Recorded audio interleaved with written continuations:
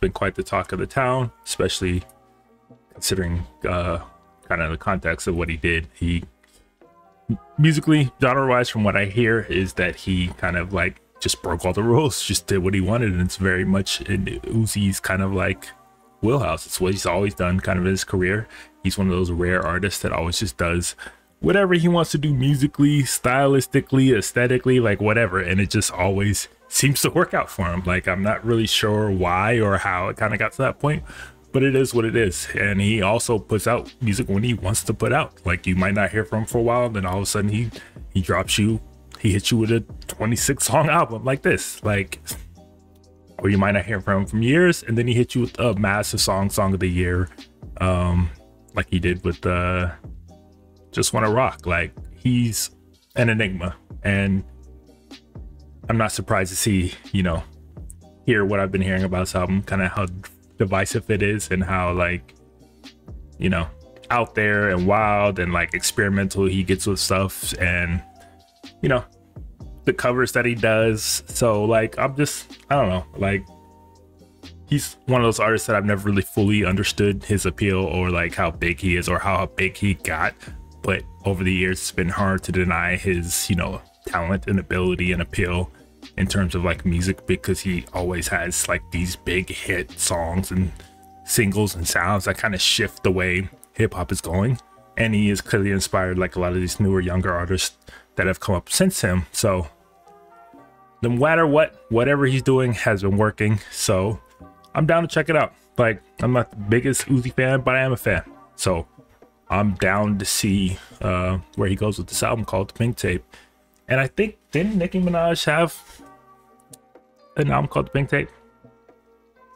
It was like the pink print after the blueprint. I don't remember. It was something very similar. But yeah, so without further ado, let's just get right into it. Track number 1, Flooded the Face.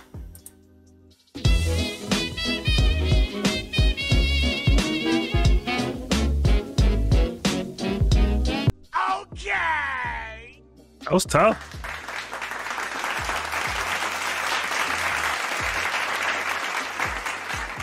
That was tough. Beat was tough. Very much like in line with kind of some of his previous songs and music and sounds. Like, it's an Uzi song, but that was tough. That was a tough little intro. Let's go to track number 2. Suicide Doors.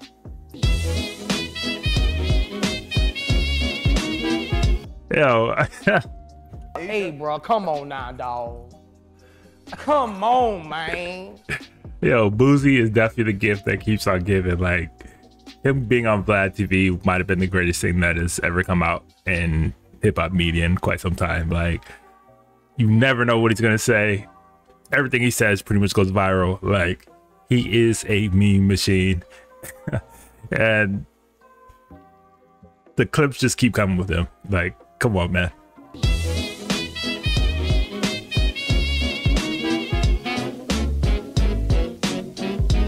I mean, tough. Beat was tough. 808s was absolutely massive. It's very much in line with kind of, again, that Uzi sound.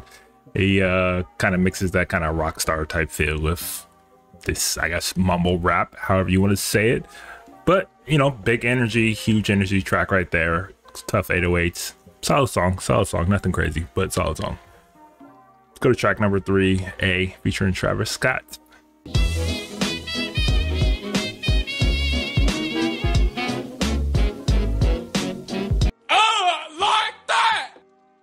Definitely one of those more hype tracks. Definitely cause mosh pits. You can see this playing big at like a festival or one of those big massive concerts. Certainly kind of that high energy mosh pit type song that you would expect from Uzi and Travis Scott. I mean, there was no real hook, just ad-libs, and it's just meant to kind of bring that primal energy. And I think it would do a pretty good job of that in a live setting. But again, nothing super crazy, but solid once again from Uzi. Let's go to track number 4, Crush 'Em.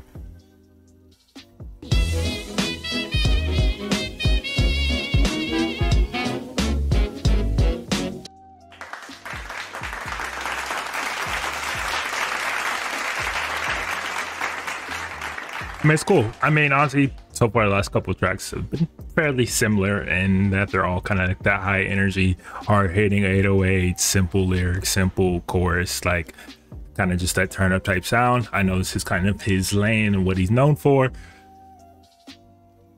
but it was solid. It was just another Uzi song. Like honestly, like I haven't heard anything that's like too crazy or far outside of his wheelhouse like I was kind of expecting. But let's continue. Let's go to track number 5, Amped.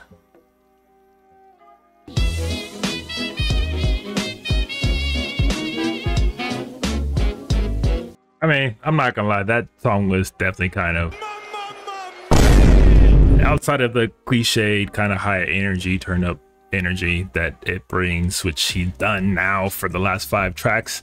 It sounds very samey as everything I've been getting, and actually pretty safe. Like we get kind of, I thought we were gonna get something a little bit different when we started hearing a little bit less guitarist going on, but quite honestly, he played it pretty safe on that. Like if you're gonna put guitars now, at least go all out with it. Like I know you want to be a rock star, just go full on, like go full bore, turn that into a straight up electric guitar song. Like, but very minimal at the least. You can almost barely hear it in the mix of things, and it was just kind of like an accent to what was going on, and he just repeated them going amped over and over again.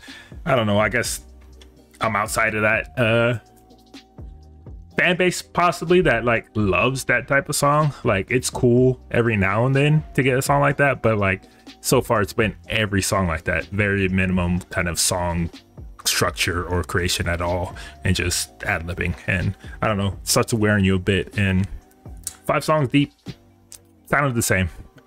Let's go to track number 6, X2.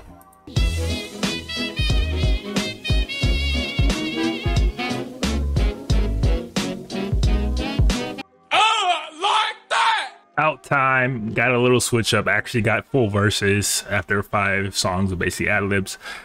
Getting a bit tiring, but this one slaps. This one slaps, I'm not gonna lie. Production was tough. I like the kind of crazy sense going on of everything, and I like that he actually gave us verses. Like he's not like the best lyrical rapper, but he has a dope flow. Like he has a dope flow that sounds interesting on songs, and like when he actually like kind of pushes and stretches himself a little bit, like he did here, give me something a little more to listen to, a little more interesting than just yeah, I'm amped up. Like, so dope. I'm glad he kind of gave us a little switch up there, because it was getting a bit tiring just hearing ad-libs.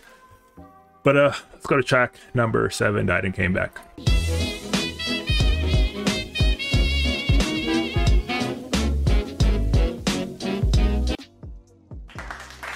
Solid. A solid number. Like I said, whenever he kind of gives us actual verses, like it just makes things sound so much more interesting, and I can like at least vibe with it throughout the track instead of just getting the same repetitive ad-libs over and over again. But this is dope. This is a solid song. Nothing crazy. Again, like this is all sounds like what I would expect from Uzi.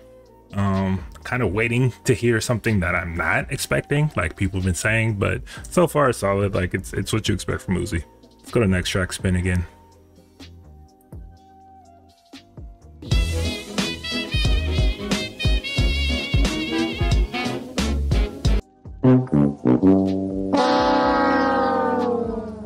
No, that was not working for me. Not feeling that one at all. I'm a hard pass on that. Let's go to the next track, that Fiya.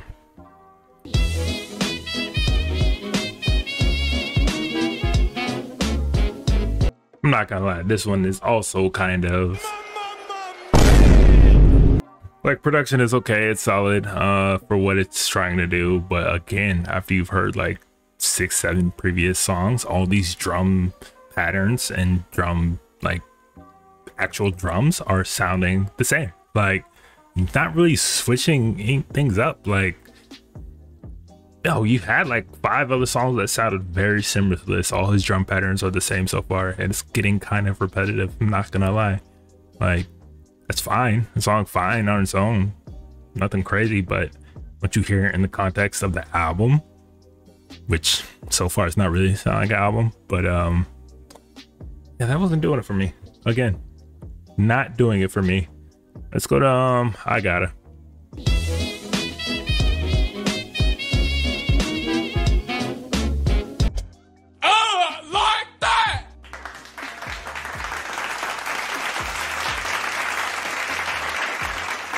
I mean, I've said it before, and I don't know if I'm the minority here, but I like when he actually raps in complete sentences and thoughts and phrases and gives us actual verses instead of these little bite-sized little ad-libs and phrases. And he gives us a little bit more traditional hip-hop production like we got here. It just sounds so much more interesting, so much more complete, so much more like varied, especially on the backdrop of all these kind of like same sounding drum production, drum patterns that we've been getting with all these kind of like turn up anthem type songs. Like, this is the Uzi that I like way more than more of his hype turn up type tracks and songs that we've gotten so far. Like this one, I'm digging this, and it came at the perfect time because I certainly needed a break from the repetitiveness that we were getting before.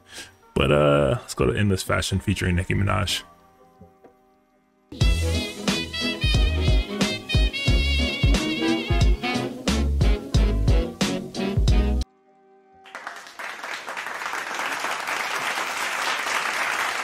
It was solid. Not crazy, but it's solid. Uzi and Nicki Minaj have a pretty good, you know, chemistry. They've always had it throughout their careers, especially Uzi's. It was cool. Another song that Nicki's been on recently that is a direct sample of a once big hit. Like, I get it. That's kind of the trend now, to just repurpose old songs, pop songs, particularly that were like smashes. But I kind of like the original more. I'm not gonna lie.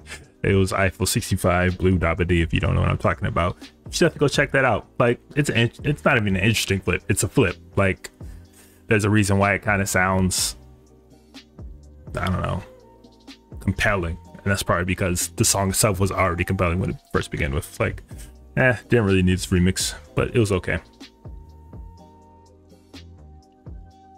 So track number 12. This is one of the last we're gonna do. We're gonna take a quick break right after this.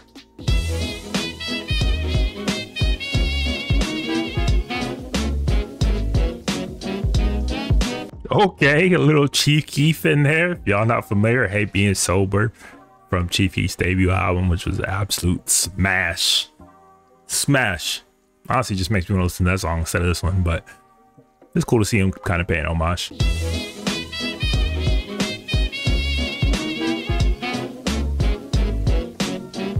Perfect timing to take that break, but it was alright. It was solid, nothing crazy. Again, very much expected from Uzi at this point. Like, I don't know, I'm not digging this album so far. I'm not gonna lie to you. Like, there's some moments and some bright spots, but overall it's kind of sounding a bit repetitive and safe, and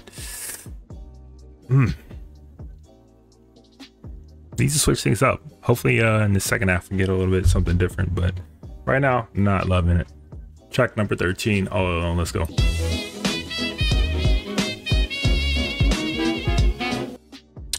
My fault. Green 3554. No, I have not heard Utopia yet. That is actually next on the list that we'll be doing later this week. Catching up on some streams that we missed, but nah, I haven't heard it. What do you think about it so far? How do you compare it to Uzi?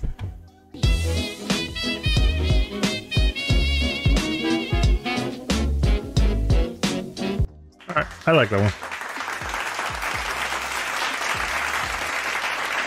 I like that one, but like I said, it was definitely more of the complete song, like complete verses, actual rapping, actually putting songs together, actually like structuring things. Like, there's a reason why they're structuring music. Like, I understand sometimes you can just throw it out the window, but when it's done over and over again, it kind of gets grating. But I like when he gives us the more structured sound, and this was dope. This is solid. Let's go to the next track, Nakamura.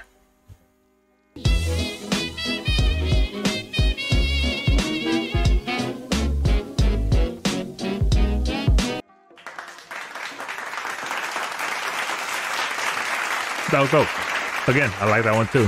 Certainly high energy, big. It felt big. It felt massive. Definitely felt anthemic.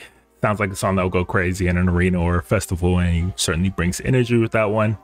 And yeah, while it wasn't like, again, the most diverse from what we've heard before, I think the added kind of, I don't know, there are little touches here that definitely separated it from his more turn up songs. And this one felt bigger than just, you know, let's turn up. Like, it definitely felt aimed for like arenas and whatnot, but it was dope. Let's go to Just Wanna Rock. I don't even think I need to introduce this song at this point. That is hands down the biggest song of the last year and continue to be one of the biggest songs of this year. Like, you've heard it everywhere. You see it in TikToks, you see it on social media. Everybody's doing the dance. Like, he really created a wave with this one. And I don't really think I need to introduce it. Let's just get right to it. Just Wanna Rock.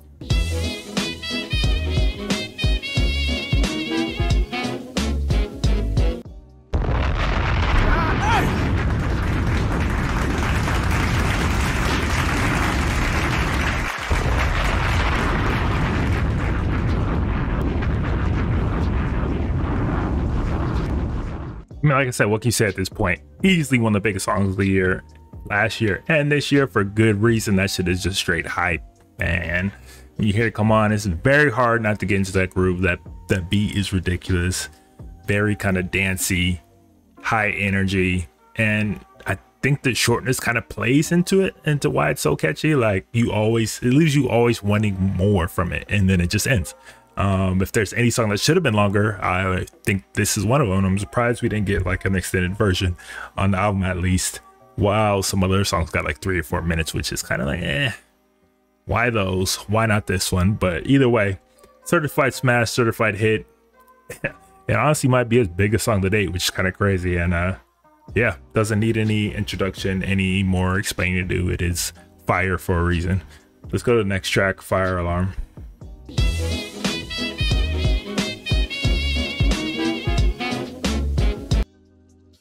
I know the sample for sure. I'm trying to think of it. It's an electronic group, I want to say. That sample, hold on, let me hear this again.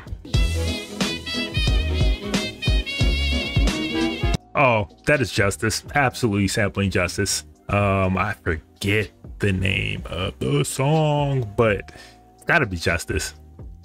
Gotta be Justice. Sounds just like Justice. Who are fired, by the way.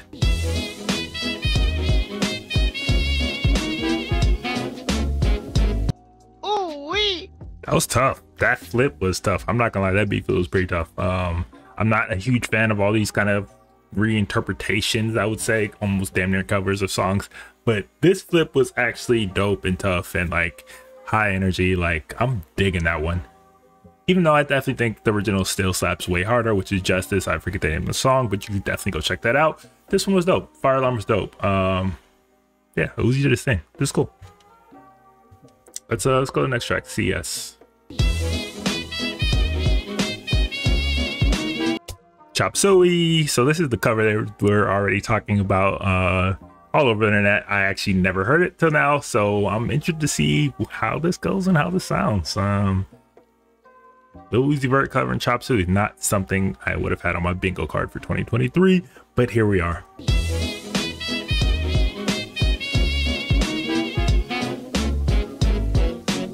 So unexpected, like not expected at all from him. Like, I didn't even know he listened to System of a Down, but could be worse. Could definitely be worse. He could have done a lot worse job in covering that song. It is such a massively recognizable, iconic song, and to choose to cover that pretty much out of nowhere, bold choice. Certainly a bold choice, and I would say it worked out for the most part. Like, you can do much worse in covers, and while I wouldn't choose to listen to this one over the original, I think he did a fairly decent job. And the fact that he is covering this is going to introduce so many other like younger generation fans and artists to this other dope music that they probably weren't aware of. It's also a dope thing. So like, all these kind of old heads out here, rock and rap on both sides, kind of like bitching and complaining about him covering it, is like, who gives a F? Like, covers are part of music and have been for so long. Like, it's just a natural part of music. It's less so a part of like the hip hop culture, but you can definitely see it becoming more and more of a thing. But it is dope. Like, I thought it was dope. Like, not better than the original, but a solid cover nonetheless. I'm with it. Let's go to the next one, Werewolf. I think this is what, his second song with Bring Me the Horizon, who was probably one of the biggest mainstream bands out there these days. Like, they're pretty fucking massive, and to see them kind of hopping on a song together was not what I expected. But here we are once again with Werewolf, so let's check it out.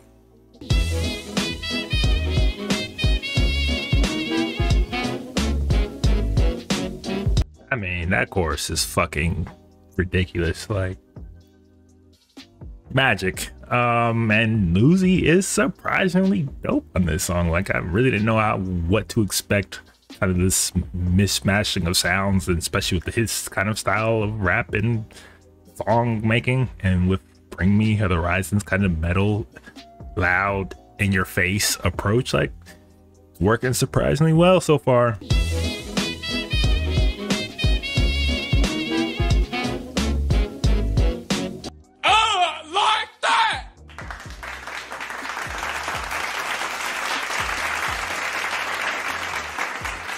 Again, very unexpected, but absolutely fire. Like, I didn't really know how Uzi was going to sound alongside Bring Me the Horizon, but he really did his thing, and Bring Me the Horizon obviously did their thing.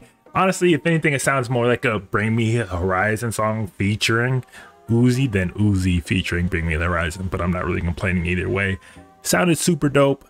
I wish we got more of these kind of crossover collaborations between rock and metal and like hip hop, because I do think there's like overlaps.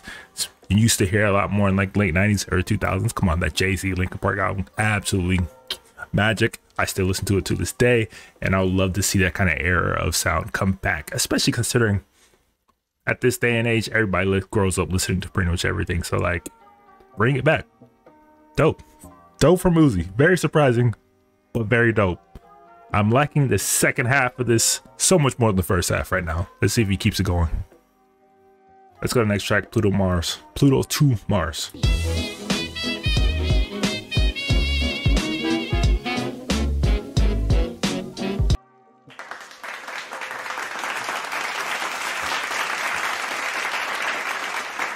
Oh, it was a vibe. Very wavy, very boppy, like enjoyable little number. Honestly, it kind of sounds like early Uzi in production and song-wise, but there's a reason why people like it so much. It's certainly a vibe. You could hear this playing, you know, at a pool party or something and vibe right along. It was cool.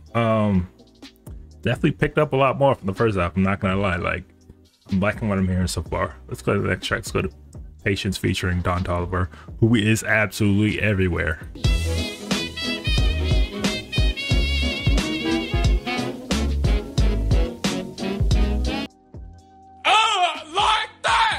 Okay, nice little smooth sultry number from him. Not expecting that once again. Like, kind of slow things down a bit, less turn up, more romantic and lovey-dovey, I guess, in kind of the modern sense of like what R&B these days. But it was cool little number, definitely vibey. Don Toliver fit perfectly on the song, and I'm feeling it. Like, it's kind of crazy how much better the second half is than the verse, but let's keep it going. A couple more tracks. Days Come and Go.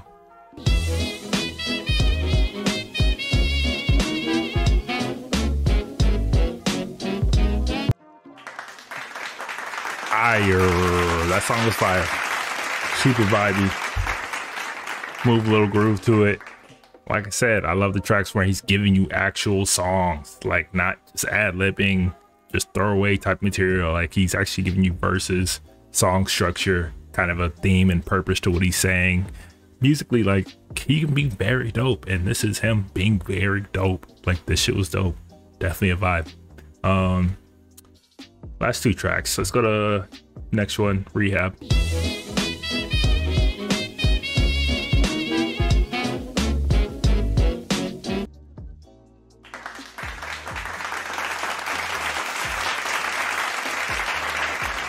Dope song.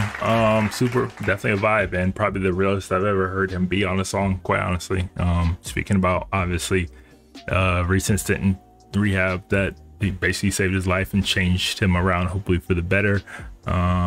It's dope to see artists, especially these young artists, kind of like opening up about those experiences and like speaking about getting help, because this is a very drug addicted kind of culture and community, especially fans these days, and artists kind of they emulate. So to see them kind of like be able to reach this point instead of like, you know, the worst thing possible happening, which we've seen too much over the recent years, and see him kind of speak about in this open, honest way, and then like this positive kind of manner, and like speaking about it as like a good experience instead of like something that he didn't necessarily want or need, but he's speaking about bluntly, and it was dope. Like, it's really rare to see from somebody kind of like at that age and like in this generation of artists that want to be all rock stars, and it's like not all pretty. And honestly, the realest I've ever heard him be on a song, and it's dope. It was definitely a vibe. All right, last track we're gonna do, finally, long ass album, The End featuring Baby Metal. Again, very unexpected, weird kind of collaboration out of left field. They're that kind of Japanese, I think, all girls metal band, and to see him kind of like, you know, team up with them is a little bit wild, but let's check it out.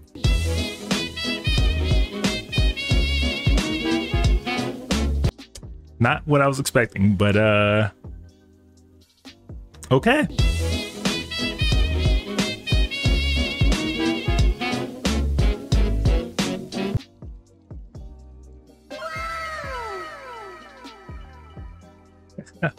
Okay.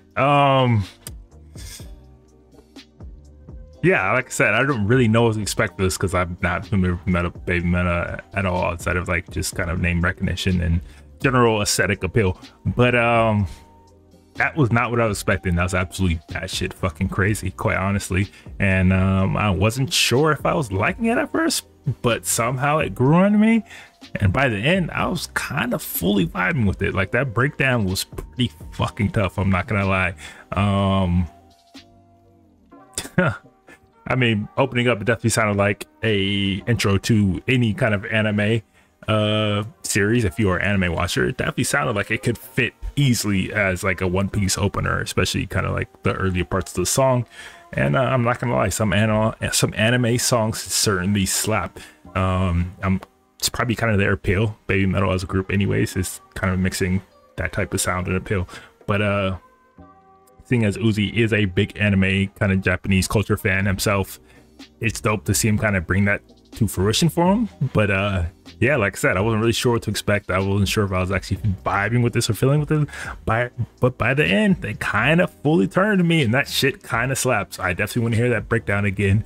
And yeah, one of the most unexpected collaborations of this year, hands down. But somehow it worked. Huh. But all right, that's it for Lil Uzi Vert's Pink Tape. It was a long ass album. My general thoughts and feeling is that there's like two versions of this album. The first half, which is very mid and actually kind of sucks. Then the second half, which is fire. Like, it's almost like, I don't know, man, like if he would have just erased, with a few exceptions from the first half, majority of those songs, this album would have hit so much harder to me, because the first half had me damn near snoozing by the midway point. Everything sounded the same. Everything was very safe and generic and just kind of just lazy, quite honestly. Then the second half came, and like a flip just switched immediately, and what we were getting before, what we're getting at the end, don't even sound like they belong on the same album, quite honestly. And it was just like very strange to kind of see that direction. It was just too long, like 23 songs, and that's not including the 3 bonus tracks that we are not getting to. It's just too fucking long. And a lot of those song structures and styles don't need to be 3 minutes plus. Like, they can be 2 minutes, because they're not doing that much creatively and repetitively. Once you hit a certain point, it kind of loses its appeal, which is how it felt to me. So I'm very conflicted, because the first half fucking sucked. I'm gonna be honest, outside of a few tracks here and there, I was not feeling that first half, and I was damn near about ready to tap out. The second half, that shit was kind of fire.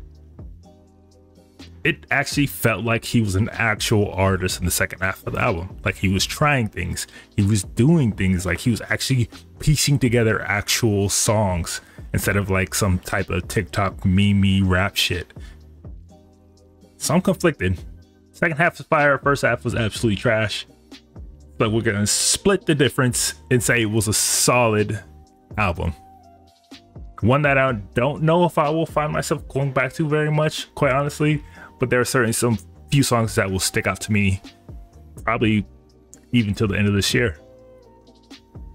So I don't really know. You guys let me know what you think about this tape. Where does this kind of rank among its discography? Was it worth the wait? Was this what you were expecting?